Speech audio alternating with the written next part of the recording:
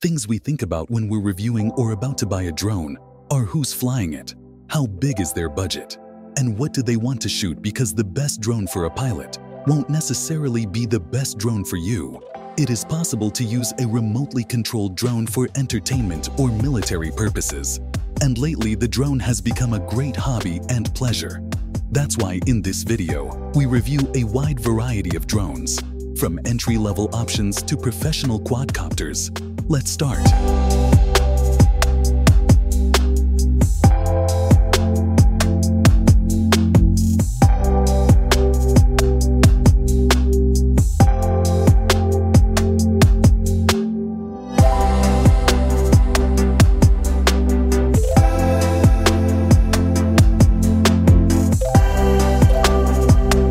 With its lightweight construction and professional-grade features, the DJI Mini 3 Pro was previously our favorite drone.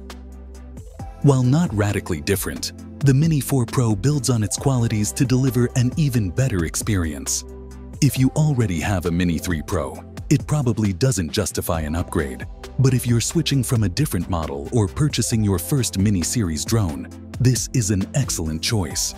Its small folding design is almost identical to the Mini 3 Pro, as is its regulation-friendly 249g takeoff weight.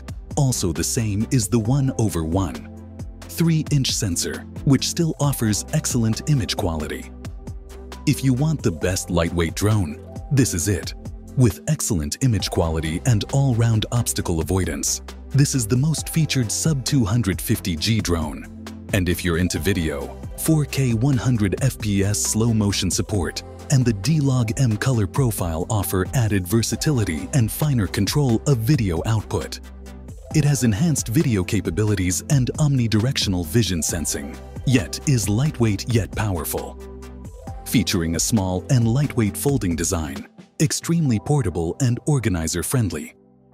Aside from its diminutive size and weight and folding design, the Mini 4 Pro is very similar to the Mini 3 Pro, the main visual difference being the additional omnidirectional collision avoidance sensors at the top of the fuselage and a lower one auxiliary light.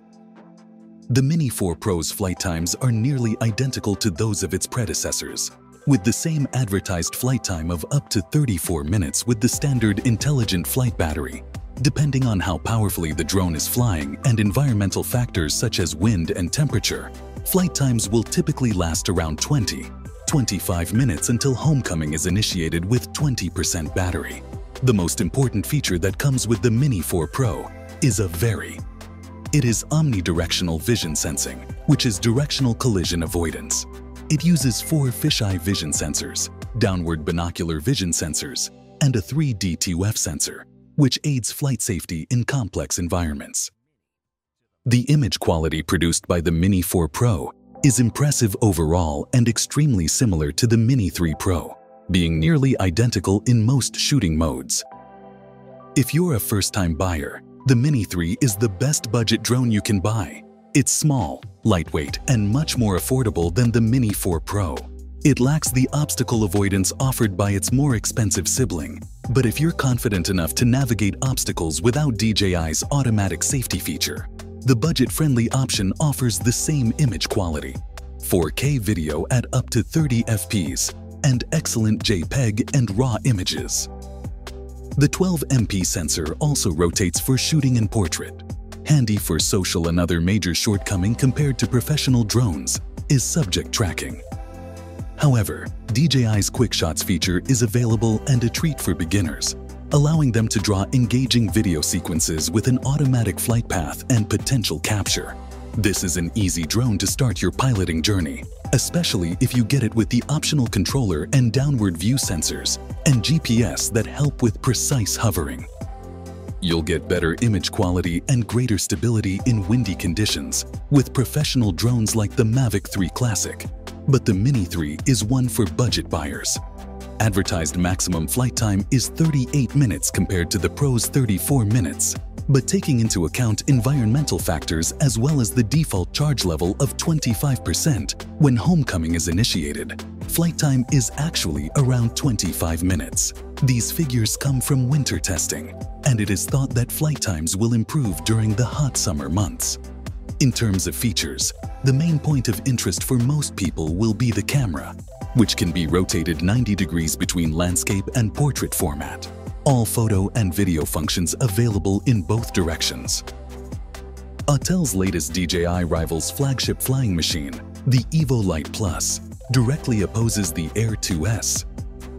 It shares a fairly similar spec sheet, capable of shooting 4K at 30 fps using a 1-inch sensor, but it also leapfrogged the Air 2S and Mavic Pro 2 with 40 minutes of flight time and adjustable aperture, ranging from f2.8 to f11. The Lite Plus model lacks the fourth-axis stabilization of its Evo Lite sibling, but larger pixels on its sensor provide better light-gathering potential in dim conditions.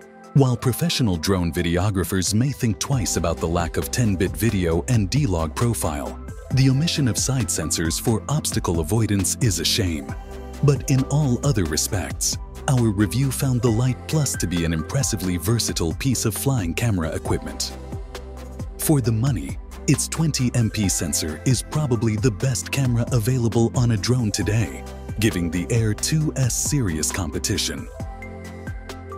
If you like to fly for longer periods of time, up to 40 minutes of flight time means the Evo Lite Plus gives you more flexibility to adjust for the perfect shot. Since the original DJI Mavic was so successful, many, but not all, drone manufacturers have followed its structural form. The Lite Plus follows the same model as most small drones that fold for transportation. 4 rotating arms aid in rapid dispensing as the blades can remain attached physically. The Lite Plus is close to the size of the rival drone, but at 820G, it's 20% heavier than the 595G DJI Air 2S. Most of this additional mass comes from the battery, which forms a significant portion of the rear drone superstructure. Instead of the battery sitting inside the drone, it slides out from the back to engage the fuselage and contains the power on button. The flying experience of this drone is enjoyable, and the transition from a DJI drone or other brands should be very easy even for novice pilots. What becomes more apparent the more I fly, the Evo Lite Plus, is that the significant amount of power available in the Lite Plus allows for both fine control and dramatic performance when needed. For example, the Lite Plus can climb at 29 km/h, allowing it to reach a typical legal operating altitude of 120 m in just 15 seconds.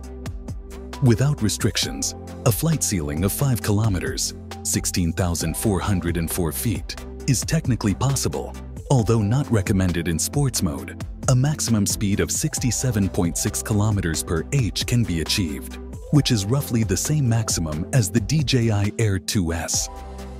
This allows this drone to lock the frame rate, but control the amount of light in the exposure, reducing the need for ND filters. And if you use ND filters with it, there is much greater scope for adjustment and better depth of field control. Simple, lightweight and affordable, the Rise Tello is a fun drone for first-time flyers. Despite its budget price tag, the Tello delivers plenty. The battery provided a reasonable 13 minutes of flight time in testing, while downward-facing light sensors allow the Tello to sit in place and perform a handful of automatic tricks.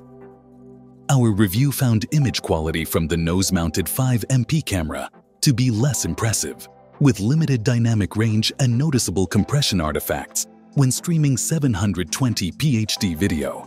Because the video is beamed directly to your smartphone, the frame rate is affected by any drop in connection strength.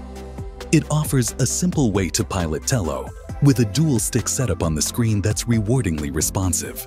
The theoretical range is 100 m, but 30 to 40 m is more realistic, which isn't necessarily a bad thing, considering how even the slightest breeze can blow the 80G Tello off course.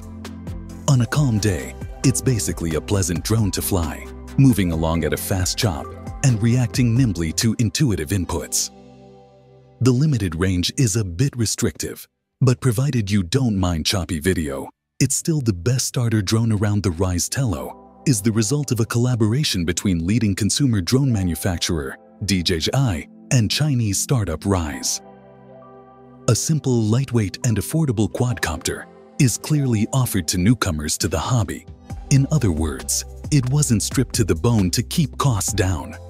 Even the plastic body feels a bit stiff and tough enough to survive a tumble, though we wouldn't call it premium by any means. Able to fly via a Wi-Fi-equipped smartphone running the Tello app, the drone has a theoretical control range of 100 m, a maximum altitude of 30 m, and a maximum speed of 8 mph when flying on a calm day or indoors. Some propeller guards are included for the latter. You can also use them for outdoor flights. You can keep it connected. A pair of downward-facing sensors keep the Tello nice and steady. Take your hands off the controls and it will float in place rather than dragging around. This system is light-based, so it only works in bright conditions.